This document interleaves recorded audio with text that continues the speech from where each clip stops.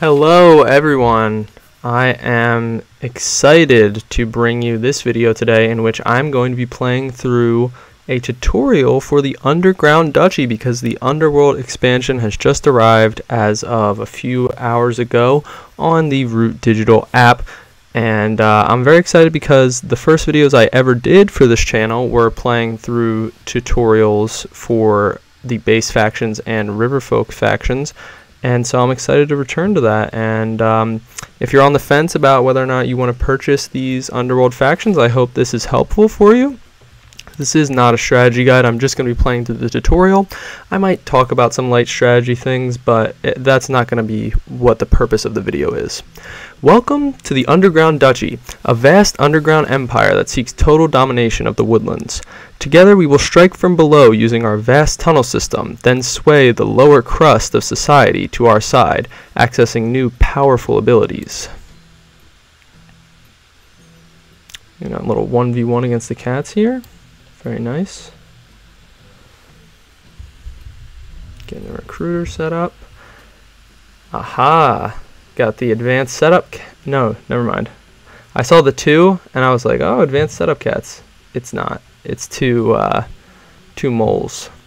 To start, we get a tunnel in the corner clearing opposite the Marquise Keep. We also get 2 warriors in this clearing and each adjacent one.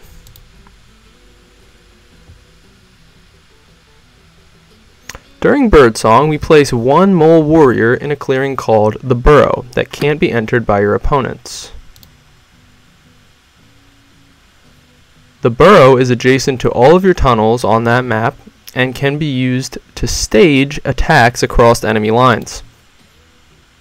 It should also be noted that this Burrow does not have a suit. In daylight, we may take up to 2 of the following actions: build, recruit, dig, move, and battle. And then over the course of the game, we will accrue more actions by swaying those ministers that were being mentioned earlier. First, let's recruit to get another mole warrior in our burrow. Alrighty. So am I not able to fully zoom out? Okay. Oh, they want us to build right away. Okay, sure. We gotta build in a clearing with our tunnel. I want to see is. Oh, they don't all have the. Interesting. I thought they were all gonna have those goggles, but I guess they only have the goggles when they're in the burrow, or maybe it's random. Like the Eerie can be different colors. Oh yeah, there's a guy with this transition. They're not goggles, they're transition lenses over here. So I guess it's random. He's got a hat. He's got lenses. As part of the cost to build, you must reveal a card matching the suit of the clearing you have selected. Each card can only be revealed once each turn.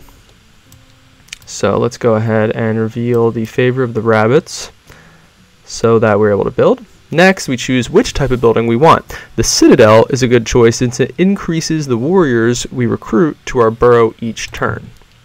Go ahead and pop that Citadel in. Let's see what it looks like real quick. Along with the tunnel. Very nice. In evening, revealed bird-suited cards are discarded.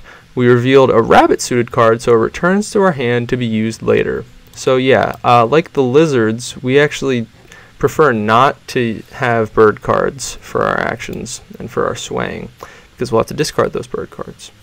Now we get to craft using the suits of the clearings our buildings are in. Note that tunnels are tokens and not buildings, so they won't contribute during crafting. Your Citadel building in the rabbit clearing will allow you to craft travel gear, right? Because it costs 1 rabbit, and we have 1 rabbit suited crafting piece, being that Citadel. So we can craft the boot for 1 point.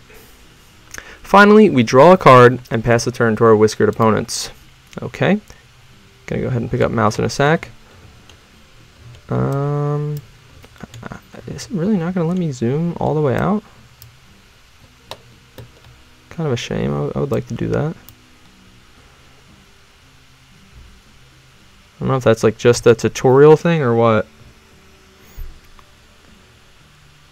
Okay. During birdsong, you add 1 warrior to the burrow. Thanks to the Citadel that we built last turn, you get an extra warrior for a total of 2.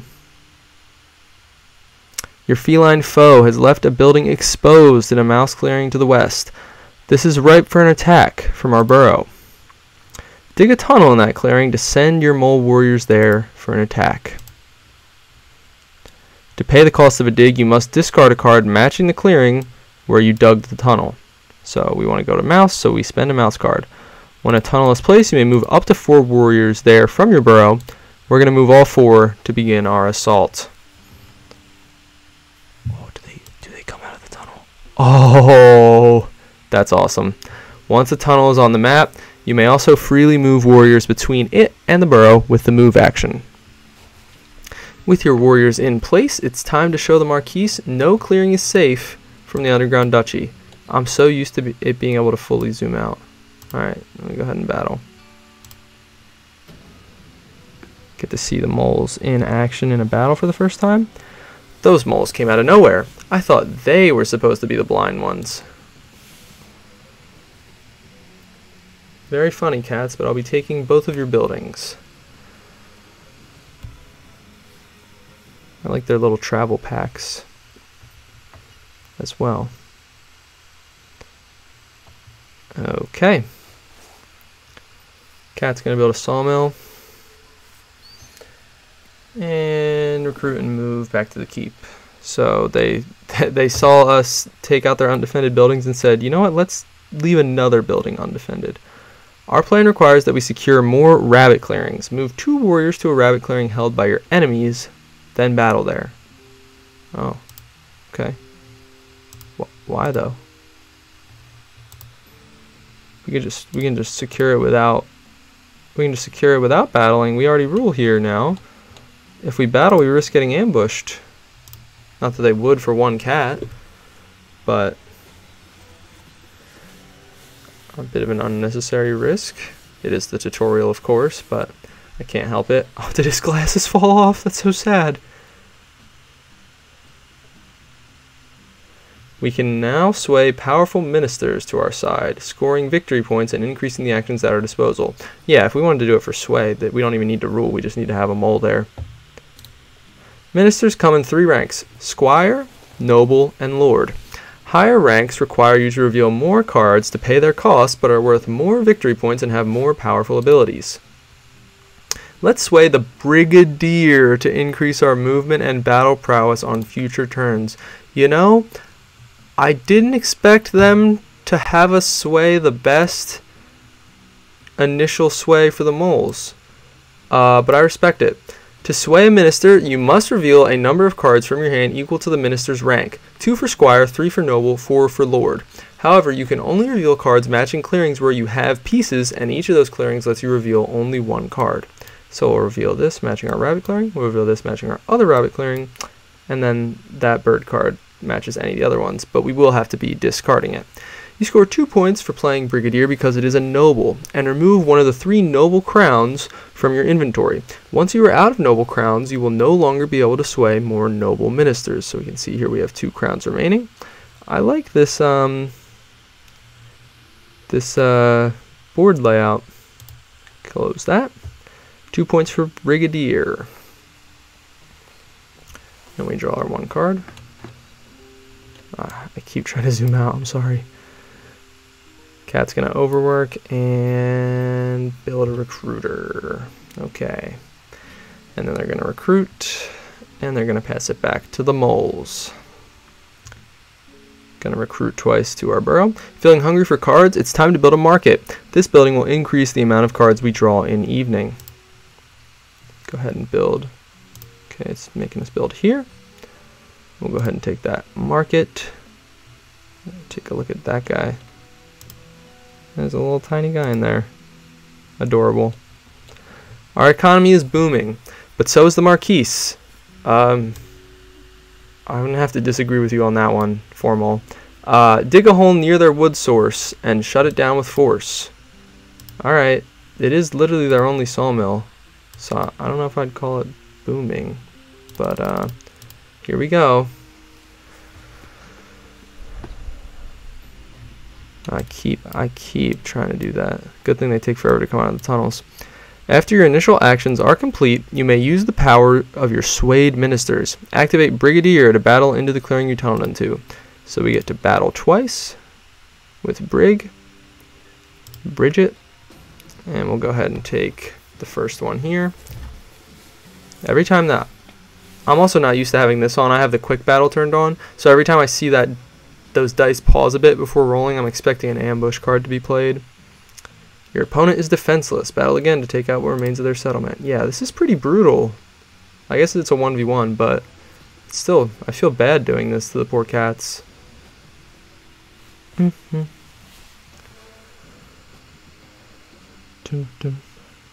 Alright. We'll get those 3 points. Because you only have Bake Sale left in hand, you don't have enough cards to sway a minister this turn. Time to pass to the Marquise and draw for the turn. Yeah, I like to try and sway every turn. I think that's just... I wouldn't say it's advisable like in every situation, but especially for like the first several turns, I'm trying to sway every turn I can. Get those actions up. Uh-oh. You take a building, we take a building. Yeah, okay, that's fine. Oh, no, his helmet came off too. Oh, but he was so cute in there. Oh no, we were so focused on aggression that we forgot to protect our market and must suffer the price of failure. You were so focused on aggression, Formal. I did not want to go along with your plan. When a duchy building is removed, you lose your highest rank swayed minister and discard a random card from your hand. Goodbye, Ambush. Goodbye, Brig. We'll miss you. We may have lost the battle, but this war isn't over. Sway ministers, craft items, and attack enemy buildings to score 15 victory points and complete this scenario. Okay, let's do it. So, we've got coins. That's gonna let us craft for how many points? 3. And then we can also sway a squire this turn for a point. We could what? I'm sitting here already trying to get to 15 victory points as fast as possible. I guess I should, before doing that, just take a quick look through these ministers that weren't explored as part of the tutorial. We have Squire, Formal, sorry, who is a Squire. You can reveal any card to place a citadel or market in any clearing, matching or not, that you rule. So Formal is really nice because you don't need a matching card. It makes your building on the turn you're swaying a lot more flexible. Captain allows you to initiate a battle. Marshal allows you to take a move. Brigadier, which we just had, lets us take up to 2 moves or initiate up to 2 battles. They do have to be one right after the other, though.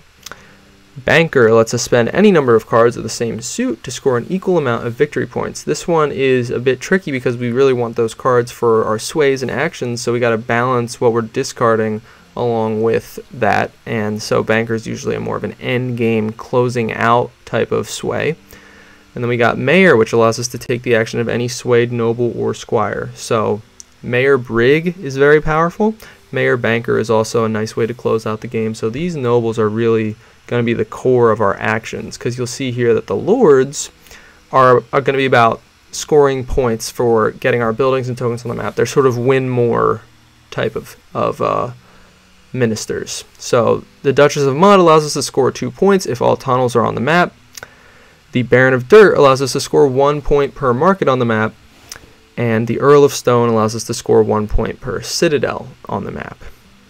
And you can see here that our next 2 citadels will give us more mole recruitment than our first one, and each market gives us 1 additional card draw. And yeah, so that's everything on the board, and let's just go into it.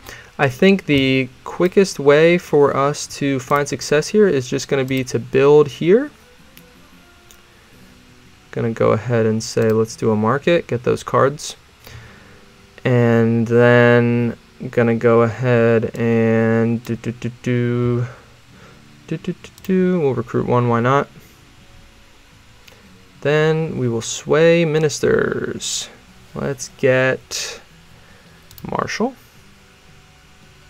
Just automatically reveals those 2, that's nice. And then we'll go ahead and craft this protection racket for 3 points worth of coins. Now, if we don't lose a building on this turn, we will just be able to close out the tutorial next turn by crafting coins. Just giving us a solid idea of all the actions and capabilities that we have as the Underground Duchy. The moles are really interesting. They're a very powerful faction. Sorry, they're a very powerful faction, and a lot of that comes from their flexibility, right? They're very strong crafters. They have lots of actions available to them. That strong crafting usually doesn't come into play until the later part of a game, but when it comes into play, it's a critical part of their game plan. And so I'm a big fan of the moles. They are very strong, so some people dislike them for that reason, which I get. But yeah, we don't really have anything left to do in this tutorial here, so I think we're just gonna get some more moles in the burrow, have a little party. I learned recently that there used to be a mechanic where if you had too many moles in the burrow, they would starve. That's kind of grim. Oh, Marshall? No, we don't need Marshall. We'll do it for fun. We'll see them in action on their movement.